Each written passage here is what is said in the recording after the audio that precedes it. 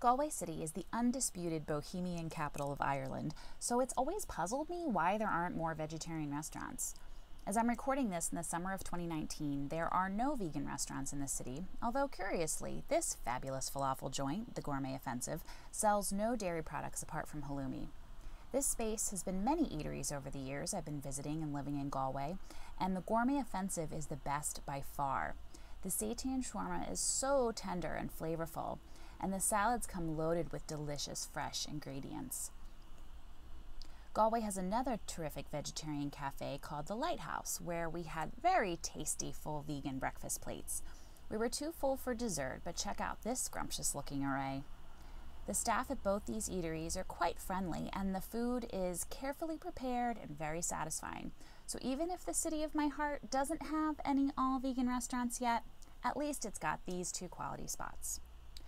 Quick shout out here to Evergreen, a fabulous health food store with several locations in County Galway.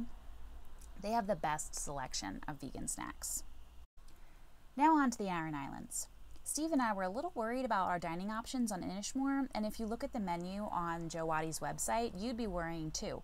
But fortunately, they keep a bag of quinoa cakes in the freezer for us vegan travelers.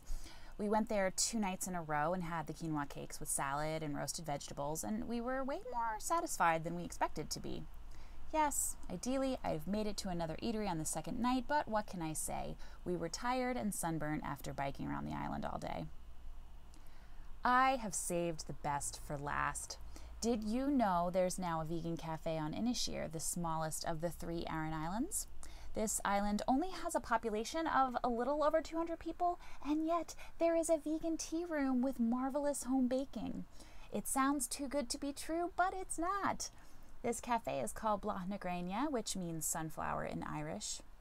I hope I didn't mess up the pronunciation too much. My Irish is very rusty. Bláth Gréine is the reason I decided to come back to Inisheer after 19 years, and it was as wonderful as I'd hoped it would be. I've had a lot of delicious vegan carrot cake over the years, so when I say Rebecca's is the best I've ever had, that is no idle praise. We got to have a nice long chat with Rebecca and her partner Finnan. Rebecca runs the cafe and Finnan runs the gift shop on the other side of the building. How cool is this? They're phasing out wool goods, and local hand knitters are now knitting new stock using acrylic yarn. They're wonderful people, and if you make it to this part of the world, I hope you'll come have lunch in their wonderful cafe. While Bláth Gréine isn't open for dinner, Rebecca told us the hotel pub keeps vegan pizzas and burgers in the freezer, so we were good to go here too. If you're enjoying these Vegan Ireland videos and are planning to visit Ireland in the foreseeable future, may I suggest you purchase a copy of my guidebook?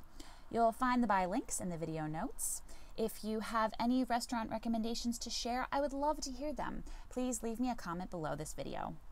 Thanks so much for watching, and stay tuned for the last Vegan Ireland video in this series.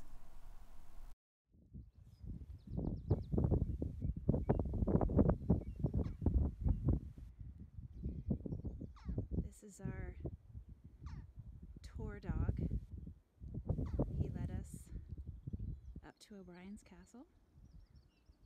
Good job, boy. See you later.